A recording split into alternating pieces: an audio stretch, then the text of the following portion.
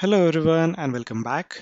In our last tutorial, we had seen how to add the box model of our box object in our ROS planning scene using a Python script. In our today's tutorial, we are going to learn how to add similar box in the Gazebo planning scene because the script for ROS will not add any object in the Gazebo planning scene. So today as well, to add the box model in the Gazebo environment, we are going to use the Python script. So first of all, we will create a Python script. So as you can see here in my one terminal, the ROS master is running. In the second terminal, my simulation is running using the launch file that we had created using Move It Setup Assistant. And here I have executed my script to add the boxes in the ROS planning scene. So if you want to know how we have launched this simulation and how we have created this file, please watch my previous tutorial. Now to create the Python file to add the box in Gazebo, we will create a new terminal. Now in this terminal, we need to go to our Catkin workspace. So type the command cd, the home symbol / your Catkin workspace name, then the src folder of your Catkin workspace, then the move it manipulator package name and the scripts folder name, and then press enter. Now we are in the scripts folder of our move it manipulator package. Now to create a new Python file, type the command gedit node underscore spawn underscore box underscore models underscore in underscore gazebo.py and press enter. So it will create a blank Python file here. So for the code of this Python file, I will give the link to the code in the video description. So you can use that link and you will come to this page. You can copy this file code from this copy raw file command, and again go to that blank Python file and press the code here and press the save button. Now I will quickly explain this. So first of all, we add here the Python 3 shebang. Here we import the ROSPy library. Then we import the from the Gazebo msg.service file. We import the spawn model messages, the spawn model request and spawn model response messages. And then we import this deep copy from the copy library. And we also import this quaternion from Euler from TF transformation library. Then here we have the definition of the SDF model for our cube. So SDF is also a modeling language similar to the URDF file, but there is a slight change in its syntax. So if you want to know more about SDF, you can visit this link. I will not explain everything in this tutorial. Again, if we come to bottom, here you will find a definition of a function create cube request.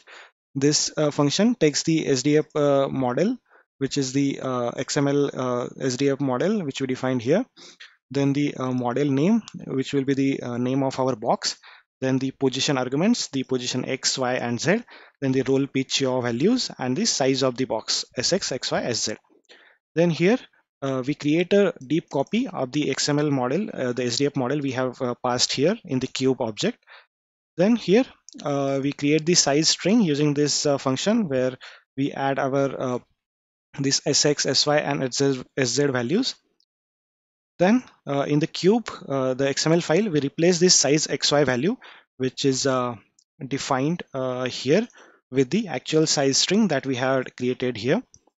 Then we replace the model name with the model name that we had passed to this function. So this model name is also defined here. So you can see the model name here. So it will be the name of our box.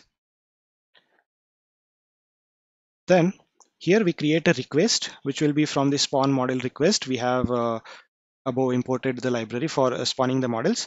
Then we add the model name, the model XML, the position arguments to this request. And we also add the roll, pitch, yaw in the request. Then we return the request. So this was this create cube request function. Then in the main function, we define or initialize a node spawn box models. Then here we create a service client from the service gazebo / spawn underscore SDF underscore model. And here we give the service message spawn model as an input. Then we wait for the service to get activated. And Once the service is available, we log the info like the service connected to the service. Then here we define a request variable, and here we call the function create cube request. To this function, we pass the cube SDF model, which is defined here. Then we pass the name that we want to give to that box model. Then we pass the position, the rotation value, and the size values. And once the request is created, we call the our service and we pass the request that we have created above. Then we stop the code for 1 second and the code will exit. So this is how this code works. Now let's close this code. Now open the terminal and type the ls command. So here you can see this new Python file is got created, but it is not yet executable.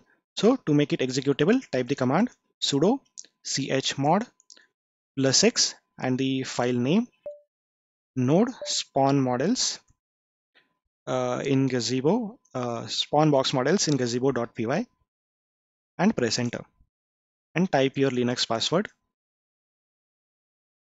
Now again, if you press the or enter the ls command, you will see the file name is green, which means it is now executable. Now type the command cd home symbol and your move it workspace name, so that you will be in your Catkin workspace. Now to execute this Python file, so before we execute this Python file, take your Gazebo windows in the front and then the terminal.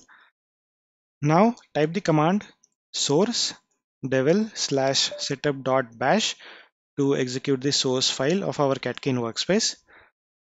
Now to run the Python script that we have created, type the command ROS run your move it manipulator package name and your Python file name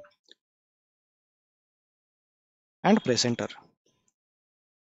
So you can see the script is now executed and a box is added in our Gazebo environment here.